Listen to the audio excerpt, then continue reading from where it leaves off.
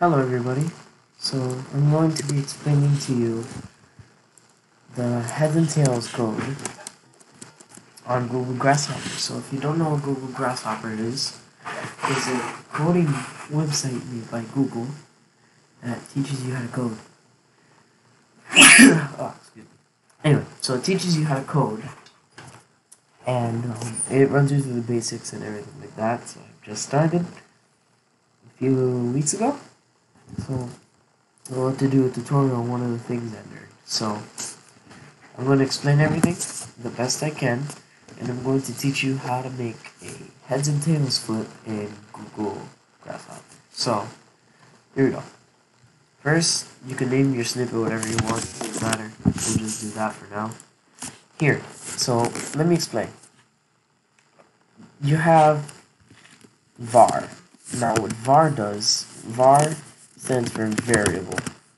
Now variable, what it does is you could type in any variable, just do hello, and if you're saying you want to print something or something, like on the bottom, you would put hello equals hi. Sorry, you need to make this hi. I'll explain that later. And then you do print hello, and then on the bottom here, see hi. See? So that's what that does. In this case, we're going to be making the variable answer. If you're following along, that's cool. I'm down. That's smart. We're going to make the variable answer.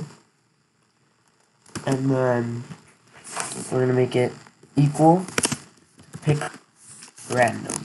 Now, if you're wondering why that R is capital, because I'm coding with JavaScript. That's how I'm learning how to code here. JavaScript is what is called cap sensitive.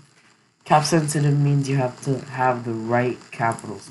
If I didn't have that capital there and it just had a lowercase, this code would not work. And I'll show you how. But for now, I'm going to do it with capital R. Pick random, parentheses, bracket. Make sure, this is a tricky part. I had trouble with this here. I have to remember this part. Enter. Quotation marks. Quotation marks. A quotation mark and whatever word is called a string. A string lets you print answers, like how I printed hi down here. A string is basically like a word that, okay, I'll explain. If I were to put print, I don't know, my channel name, right? That's my channel name. If I were to print channel name, I run the code, it'll print it down there. You see? See how that works? So, string is pretty much just a word that you want to have in the front. Okay, look. In pick random here, if I put heads, that's the code we're using, right? And I run the code. Oh, hold on. Whoops. I forgot. You need a code. Run code.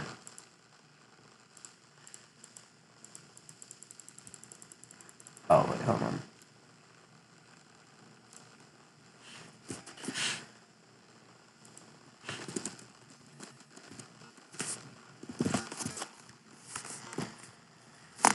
Click answer. Run code. Oh. Okay, whatever. So, string is basically, I don't know how to describe. String is just, it's like a sentence. There you go. It's like a sentence that you put into the code. So, let's get this code back. Okay. So, you want to put string heads. Now, this is very important. It took me days to figure this out. You want to always, if you're doing pick random like this with multiple choices to pick from, always want to put a comma between each choice. And I've made so many mistakes doing that. And you always have to put semicolons at the end of your code. Remember that too. So now, if you put print answer, it'll pick between tails and heads. So it's random, like that, see? So, once we have this code set up, we want to go down.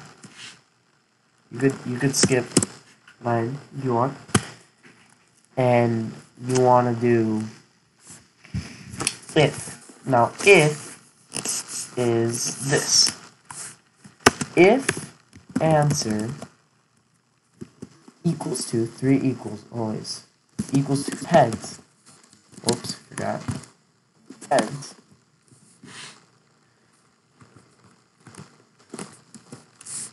Oh, hold on.